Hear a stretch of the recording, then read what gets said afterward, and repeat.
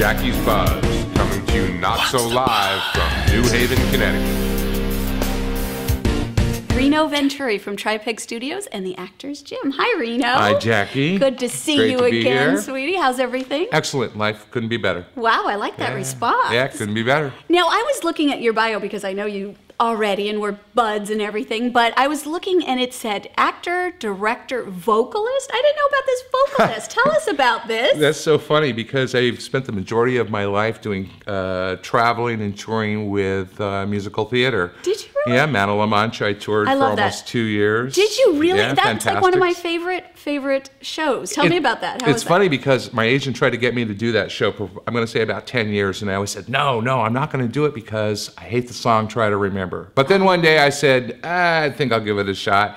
Went out, did it, ended up being my favorite show ever, besides Sweeney Todd. I love Sweeney Todd as well. I saw that a lot as a kid. That yeah, was it really surprises fun. people, and they say to me on Facebook, oh, I didn't know you sang. And I'm like, the people in California didn't know I did anything else but sing. Yes, because I knew you were like vocal. I mean, I knew you were a director, acting teacher, all that. But Yep. the vocalist thing, I was like, wow. So how long were you toured for the show? Or? I toured with all kinds of shows. Did shows in Branson, Missouri. I did a show called Hollywood Serenade there, where I was the lead crooner, and great songs like Slow Boat to China and Stardust, things like that. Nice. Yeah. Now, where did you tour? New York, California, or where? I was all over Southern California. I toured all over. I did stuff in New York as a young actor. Worked on a lot of shows when I was 15, 16. We won't say what years those were, but it was a few years ago. I like that. And then you directed a lot of musicals. Directed too, a right? lot of shows. Yeah, I did. I've directed Cabaret, Gypsy. I've actually directed The Fantastics a few times. Yeah, Nice. love it. I love it. Love it all. And I kept doing acting because they wouldn't let me do musical theater unless I could act. So they kind of supported each other.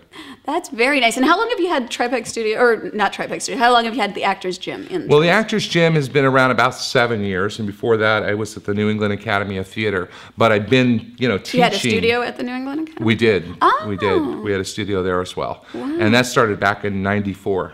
Oh, nice. So it's been around a while. Yes. Yeah. So now, director, acting, teacher, vocalist, actor. If somebody could like wave a magic wand and said, you can only do one thing, Reno, what do you think that would be? That would be really hard. I'd have to know. split the difference between directing and producing and singing, because I really kind of miss the singing thing. Now that threw me by surprise. So the singing, wow. Yeah, because I think that was probably what brought me the most joy, because you can really get your power from your audience. And I sang live concerts, I did musical theater, I did clubs, I did all kinds of things. But my mother was a big band vocalist. Can you teach me? Sure, I can teach anybody to sing. Can you? Absolutely. And then I'll come back on the show and sing with you. We'll start with some vocal warm-ups, so we'll really get you going. That's so nice. And you like working with children, right? That's I do like working with children, and I did that primarily when I was at the New England Academy of Theater. And currently, I have a number of children in New York working, and in Los Angeles. I cast a lot of commercials with children, and now we're bringing a lot of children's classes into the Actors Gym. Nice. Yes. And if you had advice for young kids that are getting into the business now, because everything's difficult nowadays, what advice would you say you would give to young people wanting to get into the business? Well, I'm going to say that they have to stick with education, because you have to be smart about everything.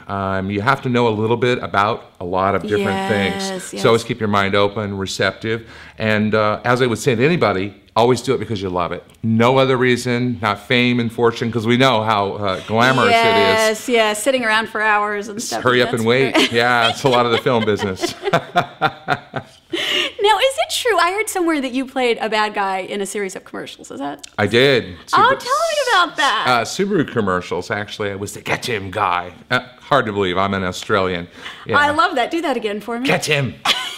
I remember that now that you said that. Yeah, it was all the big chase scenes. I did that with Paul Hogan for a number of years, and got a lot of my friends into the union that way, because whenever they needed background, I call these young actor friends of mine and say, hey, it's a union deal, show up, and that's how they got their union That's cards. a nice gig, too. Yeah, right? it was a great gig. Oh, that's amazing. And tell me, okay, I love this title. I'm looking on your bio, and I heard there's a show that you're doing called Nipples to the Wind. Nipples to the wind, baby. That's right. It's actually a very positive statement. It's the same as keep your chin up, but it's for women. It's from the South.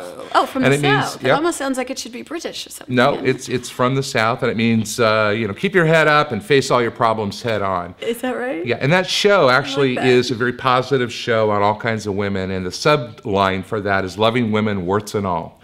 So the show did really well. It's a very nice. positive show about women. But what's interesting is men adore the show. When we toured with that show, a lot of women are like, "Oh, my wife drugged me here," and they go, "Oh my God, I love this show." So is it a musical or it's a... It's got original music for all the scene changes. It was written by Casey, and she wrote these beautiful, funny songs. We have some very stunning songs on there, like "Get Off the Cross, We Need the Wood."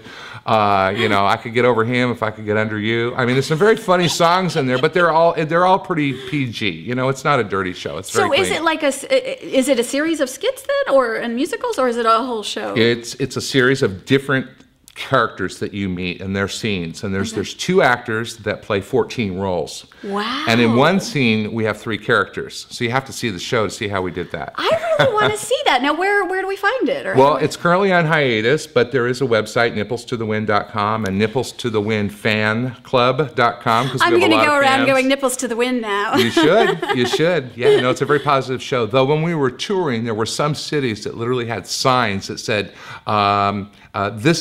this no way reflects our opinion. Like they knew what the show was about, but they had no idea. I said, everybody has nipples. Babies have nipples. Bottles have nipples. It's a nice women's show, basically. It's a women's show, but men adore it. It's just a very positive light on normal, average, a little bit crazy people. And it's on hiatus now, but you can go to which website is it? NipplesToTheWind.com. NipplesToTheWind.com. Yep, I and love there's links that. on my site as well at actorsgym.net.